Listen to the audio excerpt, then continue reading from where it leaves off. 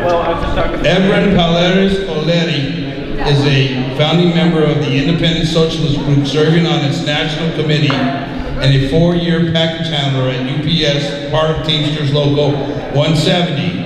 Evren also serves as the recording secretary of the Futures Committee of Teamsters Local 170, the youth wing of the local. Viva la youth!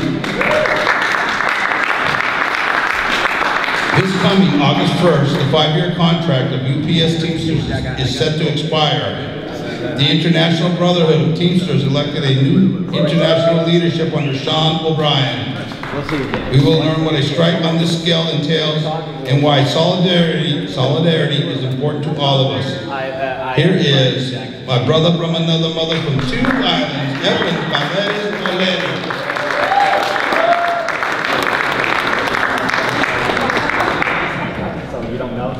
Hello, can everyone hear me all right?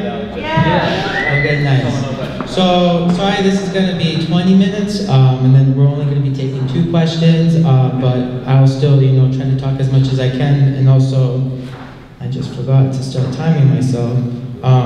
So yeah, my name is Evren Pallares. I'm not going to actually repeat all of that, but I'm kind of speaking on behalf of my union, Teamsters Local 170, about something that is incredibly happening right now, which is our new contract negotiations. And when it comes to the development of modern capitalism and stuff like that, the logistics industry has been an incredibly integral part, and thus, because of that, has actually put an incredible amount of power concentrated in specific groups of workers. That's delivery drivers, that's package handlers, that's anyone working in these warehouses and stuff like that. And therefore, orientating to these workers is incredibly, incredibly important. The Teamsters Union and the contracts that we get, especially at UPS, is a industry-setting contract. If we get something really great, other companies like FedEx, USPS, Amazon is going to try to compete with that. And that's the only reason why those jobs and those industries can sometimes have a better perk than us at UPS. And even then, those are very temporary. So for example, not here in Worcester, but in the Midwest, if you work at Amazon, you're actually going to get paid a couple dollars more than you would at a UPS package center. And they only raise those wages, a year after UPS upped their wages too. So, that's just one example of, how these things have a cascading effect. So, before kind of going into more of those broad perspectives, I want to kind of focus on why are UPS Teamsters striking, because I think, at least in my opinion, it kind of seems that in general, logistics workers don't get a lot of coverage in the media, and especially when it came to the railroad workers, there's this odd thing where it's like, oh, they get paid fine, they get good benefits, so what's their issue, why are they complaining? And UPS is kind of like that too. I mean, I have incredible healthcare. I have the closest thing to universal healthcare you could think of in the United States. It's a broad Teamster healthcare package plan. Everyone pays into it, the company contributes to it, other things contribute to it. It's a good example, kind of like how Medicaid is and works that way. And I have nothing to worry about. And this also applies to my kids, and I don't have any kids, but if I had kids, it would apply to them and a married spouse, which I don't, I'm only 24, but not happening anytime soon. But, and many workers have nowhere close to the levels of protections I have. So for example, one of the things, and this is a good example of how strong a union can be, is at my job, I don't even get, they can't fire me for attendance, I'd have to get a really long, bad streak of attendance for them to even have that as a disciplinary thing. Safety concerns in my contract, they can't rush me to go faster at all. They can't use the words, even if it's an implication, I can grieve them and get like 20, 40, 60 bucks from that, considering the nature of it. And so, that puts, something like that as a great standard for a contract for other workers to adopt. Nonetheless, there's still issues that we're facing, and if people kind of remember, does anyone remember the 97 UPS strike? When that happened back then? Was anyone? That was a year before I was born, so it's very crazy for us. But when it came to that, because of how powerful the union is and how integral, it depends on the direction, even if capitalism continues to exist, consciousness of logistics workers, this is something that the US government and the Democrats and Republicans do put a lot of focus in. So when people remember how powerful that 97 strike was, how great of a contract it was won under reform leadership. Ron Carey, TDU, Teamsters for a Democratic Union, had a lot to play in that. They ended up crewing that leadership. So after that strike happened, after the success, and it was so popular, I mean 74% of Americans supported it, right after that, the Democrats and UPS went after Ron Carey. They trumped up very incorrect and wrong charges of money laundering. The Democrats who helped give him money, they fudged the numbers to make it look like their support was actually money laundering. And they ousted Ron Carey and they expelled him. It's one of the many lessons of the Democrats betraying labor. So every time someone tells me, you know, especially my family, oh, well, you need to vote blue. If you're such a, you know, lefty, if you're a socialist, why don't you vote blue? Well, they cooed my union. And so Ron Carey got expelled. And it also adds to a new definition of like, it be your own. Like, how are you supposed to be for workers and then you're going to infiltrate and, you know, overthrow the leadership of a union like the Teamsters? So when they kicked him out, they installed, you know, anyone, well, people will know this person, but you know Jimmy Hoffa, the big union guy? Well, his son took over after that. And he ran the union into the ground. I mean, in that period of 2000 to, you know, he didn't run for re-election, so in 2021, there was the lowest strike action in the history of the Teamsters Union. All across the board, contracts were getting worse and worse and worse. And at UPS, some of the issues that have been dealing with us to the point where it's almost like, it's getting, especially with inflation, it's getting to the point where UPS is no longer being that job where, you know, they call it the road to middle class. You know, people can take this job, it's very hard to get fired. And then, you know, once you get full-time, you get paid like 50, 60K a year. That's kind of one of the reasons why I want to work here and why I keep it up for 4 years. And that's being eroded away. So one of the things that is a big issue at UPS is the wait year for part-timers. So I've been working here for 4 years. This is the longest job I've ever had, and I'm not even full-time yet. There's no positions available for me. And that forces me to try to get a second job, and that's very difficult to do. Most of the times I don't even manage that. And so part-timers are dealing with what we in the union have been calling poverty wages, where it's something that you cannot, you know, support yourself on. The people before, you had to get full-time in the hub, not delivery truck drivers. We have to wait 10 plus years. You know, who's gonna wait 10 years for full-time? And then your seniority only starts there when it comes to those benefits. So you could even get this job at 30, wait till you're 40 to get full-time, retire at 60. You only have a 20-year pension plan, you know? They don't count that 10 years you did before. You know, other issues that's been happening is, and then even when you get full-time, you have to wait 4-year period, so your wages freezes, and then you get the top rate. 4 years, 4 years of working full-time, and you don't get paid a full-time rate. You know, that's ridiculous. Some of the other issues is when it comes to, there's this weird, it's Article 67 in the contract, it's the dishonesty clause. And so if they even think you're being dishonest, in the technicality of like, say you said one thing and they took it as something else and they have to clarify that, even asking for that clarification, they can say, oh, you're being dishonest, or they can fire you. And then you're out for like a week or two. You're gonna get your job back, but there are people, especially big union activists, who go in, go out, get fired like 4 or 5 times a year. Oh, just for vague things of dishonesty. For the delivery truck drivers, one of the last contracts, and this is part of the old Hoffa Jr. administration that was so bad, the wage tiers, if you see some of the things right over there that we have from the union, no more tiers. All the new delivery drivers since the 2018 contract, that top rate for a delivery driver is like 40, 45 bucks, right? They have these new positions, and there's I don't have time to make the distinction, but you pretty much fall under a 22.3 or 22.4. It's named after the article. And you're at a completely different wage tier that you cap out at around like 35 or 36 when you get full-time compared to the other drivers who are 40, 45. And you can't refuse overtime. So once all these other guys, you know, once they hit their 8 hours, they can go home. There are delivery drivers now who go in at 8 o'clock and don't come home till like 10 or 11. You know, that's crazy. And it makes people want to work somewhere else. And then getting onto that I think it's called a 9.5, I'm not really sure. It really depends on the specific area. But getting into that driving position where you do have, all the protections, that's incredibly difficult to get. And you're forced to work a 6th day. If you look at some of the Teamsters propaganda, they say no forced 6 punch. So they'll force you to work a Saturday. So you're working 6 days a week at a $10 pay difference. You're forced to work more hours. Nobody's gonna work there. There's a huge drive of UPS workers who will rather go to FedEx and Amazon. And even though they get paid less, they get worse hours, they're gonna, they'll at least have a life. They're not working these crazy hours.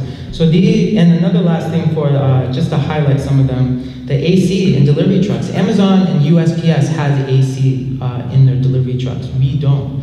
And they won't implement them. And sadly, and this really hits me hard, especially considering last August, one of our brothers in California, Esteban Chavez, he died of heat stroke at the young age of 24, my age, because there was no ACs, and he could have actually survived, but the neighbors didn't find him until 10 minutes in. And so he was brought to the hospital, I'm pretty sure, but I think he died in the hospital. It was a very tragic death. That didn't even wake up UPS to implement the ACs. And another thing is when it comes to surveillance, they're implementing surveillance cameras around. And I'll be touching on that a little bit later about what the union's doing about that. But they're already implementing them now. They didn't really care to ask for the union. They're saying they're not going to use it to harass employees. And it says in our contract they can't bring up recordings like that. But we're dealing it time and time again. Brothers and sisters are getting pulled into the office, they're shown a video, and we're just like, well, we can't do anything about that because it's on video, and they're like adamant pushing it, and that's very bad. So when it comes to all these different issues, this is why, and these were all some of the main issues that led Teamsters to eventually oust Hoffa. And that reform movement started really immediately after the coup that happened in the 90s, where New York City, Philadelphia, and Kentucky, those locals fell under reform leadership and just kept building and building and building. And to the culminating to what we've seen now. So Sean O'Brien's election to it a couple years ago was pretty positive, despite some of the issues with Sean O'Brien. Sean O'Brien was a big-time Hoffa Jr. ally, to the point where in Providence, 251, that local, when they got a reformer in, and he was getting, up to the election, Sean O'Brien actually, at one of the regional Joint Council 10 meetings, had threatened to assault this brother and say, I'm going to punch you if you, and he got banned from the union for a week of that misconduct. And now he's coming around and now endorses it. He's made up with this guy and apologized it. He's taken a different turn because that last election where Hoffa Jr. technically won. If anyone knows anything about union elections, usually if you won, that's a comfortable, not a landslide, but a comfortable win. You get like 60, 70%. So when Hoffa Jr. got reelected with just 51%, that's what caused the break. That's what caused Sean O'Brien to step aside. That's what caused a lot of these more left-wing aspects of the union bureaucracy to step aside. And the reformers, people in TDU, Teamsters for a Democratic Union, and other more independent union leaders and rank and file had organized under Teamsters United. And that would then propel O'Brien. And what is invigorating about O'Brien is that O'Brien's actually willing to bring the strike back. And that is such an incredible, important tool for any change is to bring the strike back. Thank you. So I'm also part of the Independent Socialist Group. That was part of the intro too. And so for us as Marxists and revolutionary socialists, we believe, first and foremost, that through all divisions, even though we definitely fight for, against special oppression, against racism, against sexism, we view the greatest thing that unifies us is us as workers, our relationship to capitalism, our relationship to society. And this is one of the main issues of the U.S., like any labor movement, any socialist movement, any anti-oppression movement at all, is that we've lost this kind of class analysis in the sense of either prioritizing class or having that be a significant contributing factor.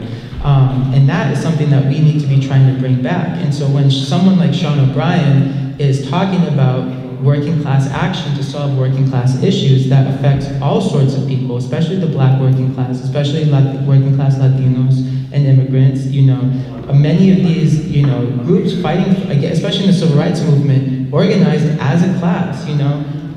There was a very famous saying from the civil rights movement: "Not all skinfolk are kinfolk," and that's something that really resonates with this union and activity. And so the difference is that well, that's great, Sean O'Brien's saying this. Well, what action has followed through? And that's a pretty good question, and this kind of brings into some concerns. Well, there is a possibility of a strike. There's also a possibility of a really good contract with a very tiny concession. And that kind of happened with the DHL, which is, I forgot what it stands for, but it's a company like UPS.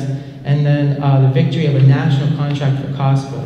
So those were the two major significant contracts that the Brotherhood, the IBT had won since O'Brien's election. And DHL's contract, if you look into the details, especially compared to the past, it was really great. I mean, they got wages across all boards, they got back pays in certain specific working conditions, they got a great expansion of healthcare, they got great protections, they actually knocked out their dishonesty clause, I'm pretty sure. They got good expansion of bereavement, added of pay. But one thing that was the major concession was they actually conceded on the implementation of surveillance cameras. So that's something that we got forced on, that we said we didn't want. That's something O'Brien said we're not going to let happen, and it happened anyway. And even though there was the concession within that of these are going to be no audio, no color, and the commitment that we can't use them to be harassing. But the whole problem with that is that they don't even need to bring that up. They just need to catch you doing something multiple times. And now that they know that you do it, they can just watch you do it and have someone be on your ass for that shit. I'm so sorry. That was a double combo.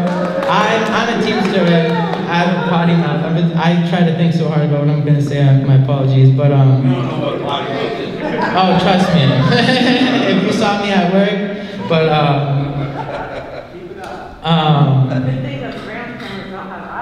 I know.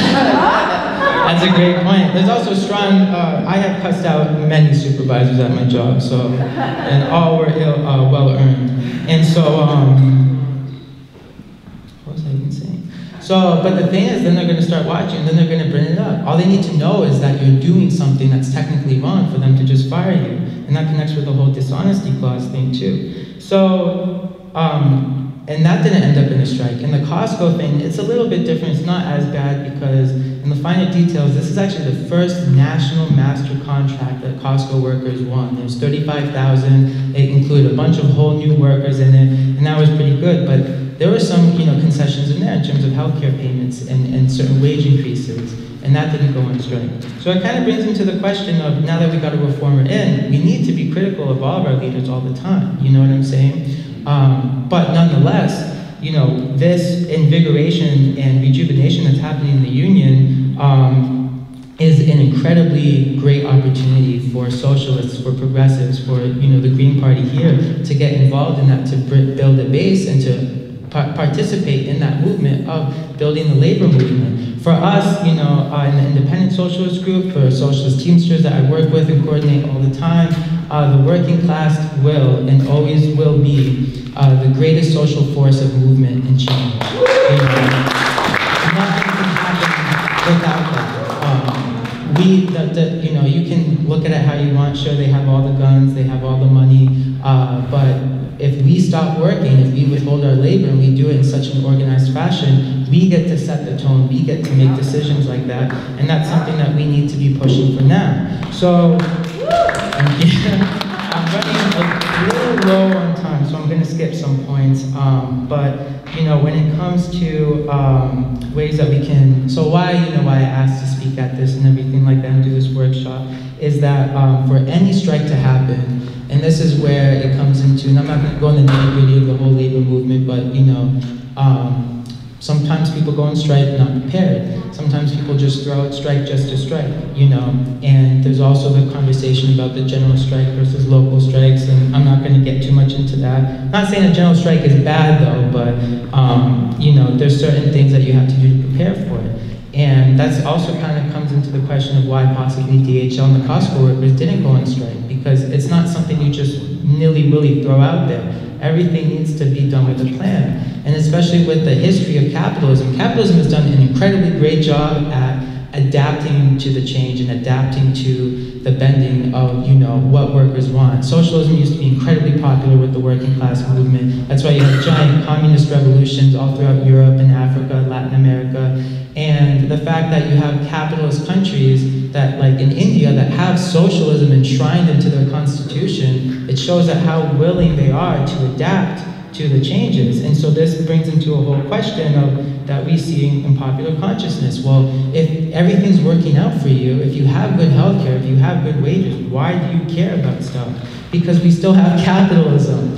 You know, we still, that's great that our own lives are fine, and that's really great that at the end of the day, especially when I get full-time, I'm not gonna have to worry about finances and stuff, but I'm still gonna have to worry about, I mean, this is preaching to the choir, but the planet is dying. What are we gonna do with that? So it brings into the political aspect of it too. The Teamsters, you know, have such a huge role in pushing for green, renewable energy legislation like that, changing how UPS does its own stuff because this building is filthy.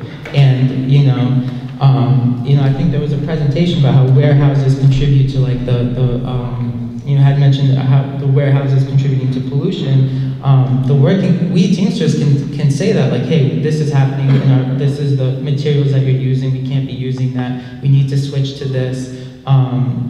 Especially the energy that we use to, you know, power the delivery truck drivers, the long drive, you know, everything like that. With the property that UPS has, there's plenty of spaces for solar energy, especially the top building is incredibly flat. Shrewsbury Hub is right on the highway. Jill Stein was talking about that.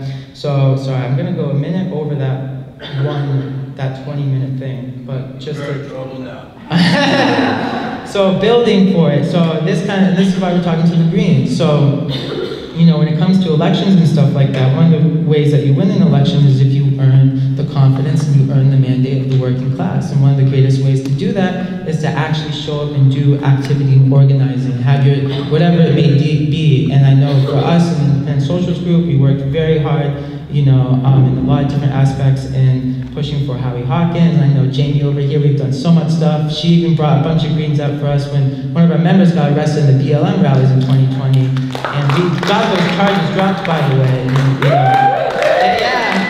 when the Greens came out, I mean, driving out from Western Mass, that was crazy. So we definitely, you know, support that and want that. And one of the ways I think this can benefit the Greens and just the working class in general is that for any strike to happen, I know I kind of diverged on this point, for it to win, it needs to be organized, coordinated. That needs broad support of the working class. That needs involvement of every section of the working class, every section of society. And that's also why general strikes is an incredibly powerful tool.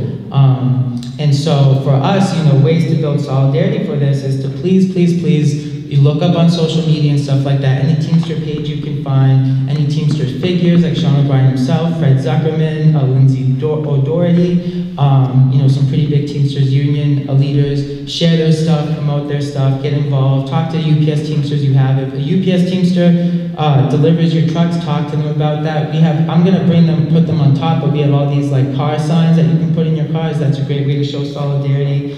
They're sharing, you know, all the media and stuff. Donating to the strike fund, so wherever you are, there's a local, you can just go to their hall and say, I'd like to put some money into your strike fund. There's local strike funds, there's national strike fund. I don't know how you can donate to the national, but you know, in Worcester it's local 170. I don't know what it is in Western Mass. There's 25 out in Boston. There's that, and this is the greatest point. I'm going to end on this point to, you know, save you all time and stuff.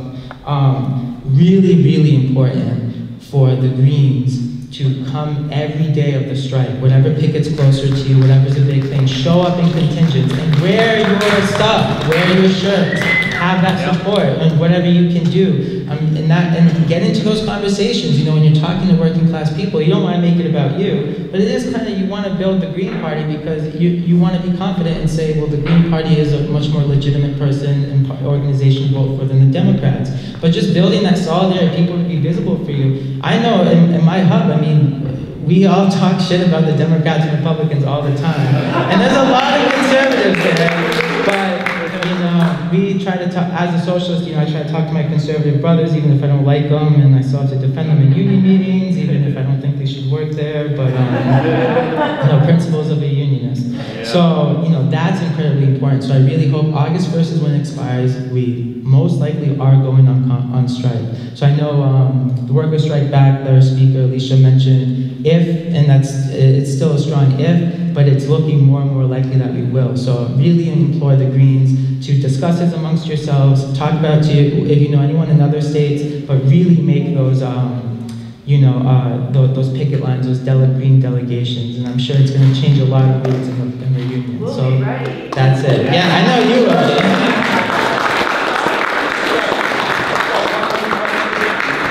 Is this strike strictly your unit, or is it across the state?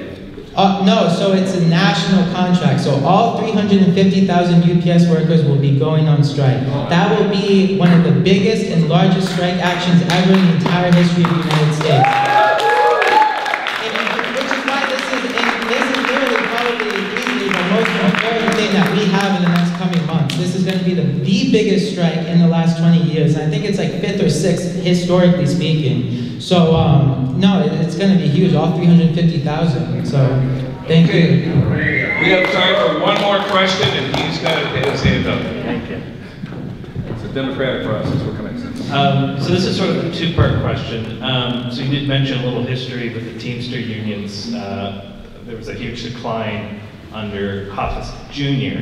I know under Hoffa Sr., even though he was a controversial figure, the Teamsters loved him, and he was, huge. They were sort of at the peak of their popularity and size under Senior. So I'm just curious, in recent years, in your experience, has the Teamster unions regained some of their lost numbers and influence? And are you seeing a growing trend in that direction, or just curious what. Yeah. So, Jimmy Hoffa is a very big figure, and so one of the people I had actually mentioned, Lindsay O'Doherty, she kind of represents. She's the vice president. She's so if you saw the WGA Writers Guild of America go on strike, that Teamsters have a lot of people in that adjacent to it, and she's been on the ground there. She styles herself as what she calls a Hoffite, I think, or something like that, or bringing back Hoffa's legacy. And so, there's a lot of popularity there, but there was the issue to understand why Hoffa came about was, communists used to be incredibly involved in the Teamsters Union. People know that the 1934 Teamster General Strike in Minneapolis, where pretty much the Teamsters and the working class, they essentially took control over the city and they administered it on and off for months. The government denounced it as a Soviet coup, and it was actually run by Trotskyists in the SWP. And Hoffa only came about because many of those communist elements were purged in the 40s and 50s. They were arrested, they were stripped of their positions, and Hoffa came about through populist messaging, so almost like a Trump kind of figure, a Sanders figure. And while we want to, he did a lot of stuff, but there's a lot of political concern when it comes to that, because a lot of that was very aggressive individualistic actions. And when the working class takes actions that can be seen as an attack on the capitalists, it needs to be unified and coordinated. It can't be bullying, it can't be backhand negotiations, and that's kind of what Hoffa did. It was a lot of gangster activity, and in the 80s and 90s, I mean that as much as that one short terms, but that is huge ways for the government to just put them under federal control. Yeah. And TDU, if people remember that, Diana Kilmurray, she was a big TDU leader. She's retired now, but she led an effort of many to kind of get rid of those and avoid the government takeover. So he is popular. There's a lot of concerns at the end of the day. We don't really want to go back to those Hoffa senior years. Because of the target that it put. And look at him, he pretty much got killed. Like, I know nobody found his body or anything, but he got and I don't think that was from the government, I think it was from the gangs. So I guess the second part is the growth, So, since O'Brien got elected in, there's been massive unionization organization campaigns, and it used to be 1.3 million. The union now is reporting 1.5 million. So that's about 200,000 more workers. A lot of that had to do with the Costco agreement. Lots of more regional stuff are expanding. I know Clark University grad students joined us. That's just a small amount. But in terms of, like, I know before, during the Hoffa years, you know, I wouldn't really be able to be involved in much of the local stuff, but they, you know, are involving so much more rank and file. They're bringing back some stuff they did before where rank and file can be on the negotiating committees now, and that is an incredibly important thing. Even though I'm an explicit socialist and the union bureaucrats are all liberals, they keep involving me in stuff and keep willing to build up this more working class thing rather than the subservience to the bosses, the capitalists, and the state. So overall, I mean, it's going in the right direction.